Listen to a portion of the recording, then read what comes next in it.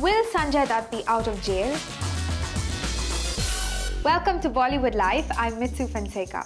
The Munnabhai actor has recently submitted a parole application for his treatment.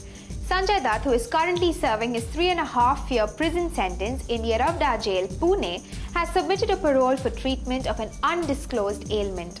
The application was given by Dutt 20 days ago and is reportedly being processed. Well, only time will tell whether this parole gets approved.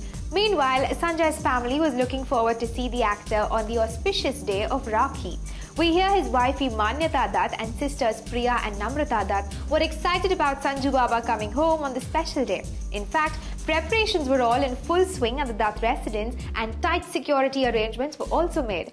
Mrs. Dutt even made sure that all the household staff and security personnel were present since they were expecting the actor to be home. But to everyone's shock, Sanjay couldn't make it home for the Rakhi celebrations.